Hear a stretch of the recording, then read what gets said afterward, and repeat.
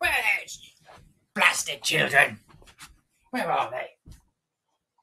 Who's put my laptop on the floor? Goodness me! Put it back where it's supposed to go. Ah, there we go. Now, I've got a message here. Someone who wants me to read a book for World Book Day. Let's see what I can find. Matilda! That wretched little child.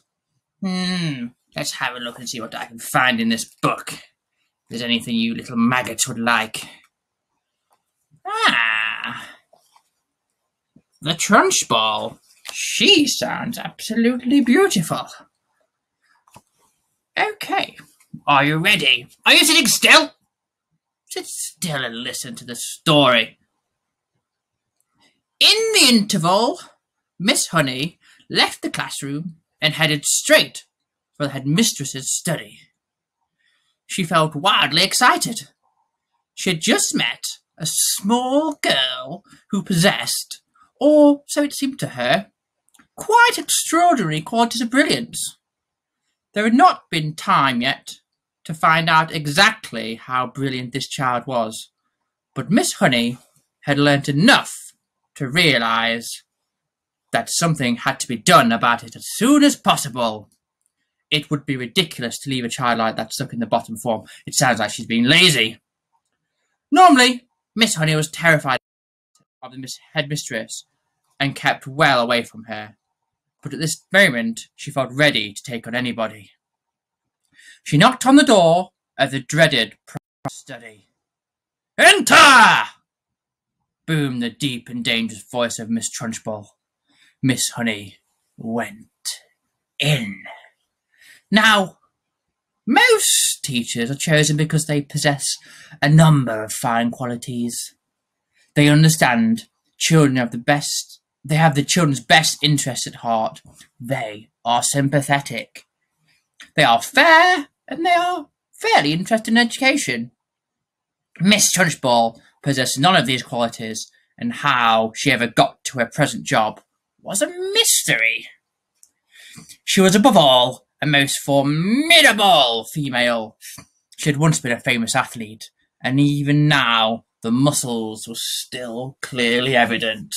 You could see them in the bull neck, in the big shoulders, in the thick arms, and in the sinewy wrists, and in the powerful legs.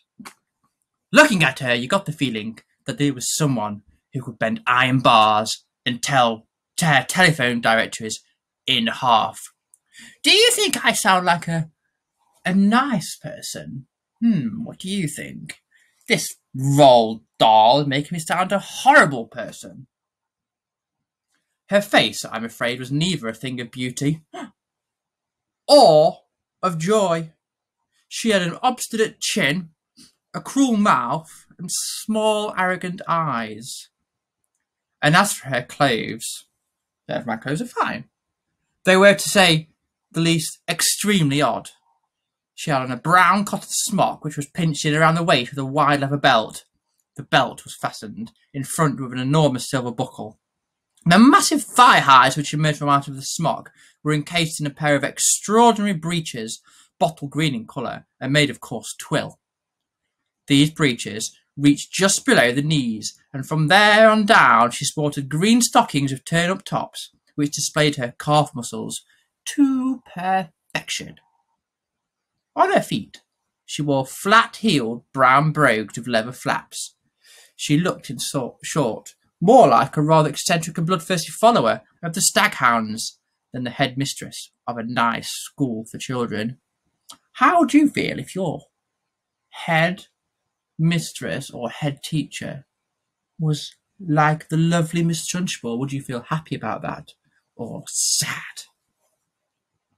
When Miss Honey entered the study, Miss Trunchbull was standing beside her huge desk with a look of scowling impatience on her face. "Yes, Miss Honey?" "Yes," she said. "What is it you want?" "You're looking very flushed and flustered this morning. What's the matter with you? Have these little stinkers been flicking spitballs at you?" "No, headmistress, nothing like that." Well, what is it then? Get on with it. I'm a busy woman. As she spoke, she reached out and poured herself a glass of water from a jug that was always on her desk. There was a little girl in my class called Matilda Wormwood. Ugh, wretched. Miss Honey began. That's the daughter of the man who owns Wormwood Motors in the village, Miss Trunchbull barked. She hardly ever spoke in a normal voice. She either barked or shouted. An excellent person, Wormwood, she went on. I was only there yesterday. He sold me a car, almost new. Only done 10,000 miles. Previous owner was an old lady who took it out once a year at the most. A terrific bargain. Yes, I like Wormwood. A real pillar of our society. What does that mean? Pillar of society? Who else could be a pillar of society? It means someone that's really good and really beneficial to society. He told me the daughter was a bad lot, though. He said to watch her and said, if anything bad ever happened in the school, it was certain to be his wretched daughter who did it. I haven't met the little brat yet, but she'll know about it when I do. Her father says she's a real wart. Oh, no, headmistress, that can't be right, Miss Honey cried. Oh, yes, Miss Honey, it darn well is right. In fact, now I come to think of it, I'll bet it was she who put that stink bomb under my desk here first thing in the morning. The place stunk like a sewer. Of course it was her. I shall have her for that. You'll see if I don't. What does she look like? Nasty little worm, I'll be bound. I'll have discovered, Miss Honey, during my long career as a teacher, that as a bad girl is a far more dangerous creature than a bad boy. Have a look at this picture of me and look how beautiful I am.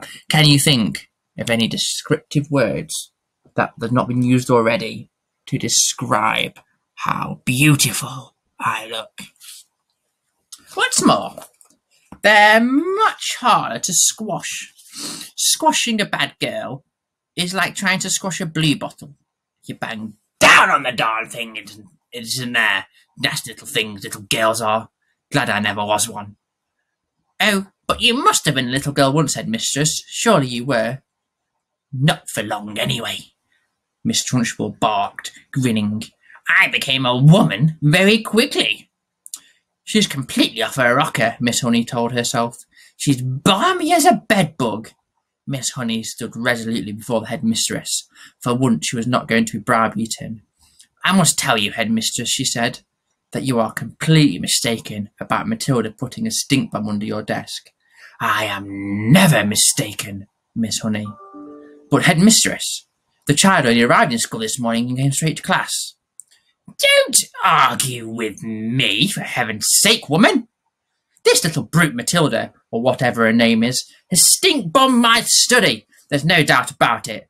Thank you for suggesting it. But I didn't suggest it, headmistress. Of course you did. Now, what is it you want, Miss Honey? Why are you wasting my time? I came to talk to you about Matilda, headmistress. I have extraordinary things to report to you about the child. May I please tell you what happened just in class now? I suppose she set fire to your skirt and scorched your knickers, Miss Trunchbull snorted. No, Miss Honey cried out. Matilda is a genius. As the mention of this word, Miss Trunchbull's face turned purple, and her whole body seemed to swell up like a bullfrog's. A genius! She shouted. What piffle! This you are talking, madame. You must be out of your mind. I have a father's word that this child is a gangster. Her father is wrong, headmistress.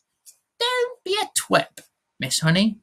You have met the little beast for only half an hour, and her father has known her all her life. Miss Honey was determined to have her say, and she began now to describe some of the amazing things Matilda had done with arithmetic. So she's learnt a few times tables by heart, has she? My dear woman, that doesn't make her a genius. It makes her a parrot. What do you think the author means there by it makes her a parrot? Why does it make her a parrot? Have a think about that for a little bit. But, headmistress, she can read. So can I, snapped Miss Trunchbull. "It is my opinion," Miss Honey said, "that Matilda should be taken out of my form and placed immediately in the top form with the 11-year-olds. Ha! Snorted Mr. Trunchbull. "So you want to get rid of her now, do you? So you can't handle her now? So now you want to unload her onto the rest of the wretched Miss Plimsoll in the top form where she can cause even more chaos?" "No, no," cried Miss Honey. "That is not the reason at all." "Oh, yes, it is," said Mr. Trunchbull. "I can see right through your little plot, madam. And my answer is no. Matilda is to stay put, and it's up to you if she behaves herself or not." "But, headmistress, please." "Not another word," shouted Miss Trunchbull. "And in any case, I have the rule in the school that all children remain in their own age groups regardless of ability."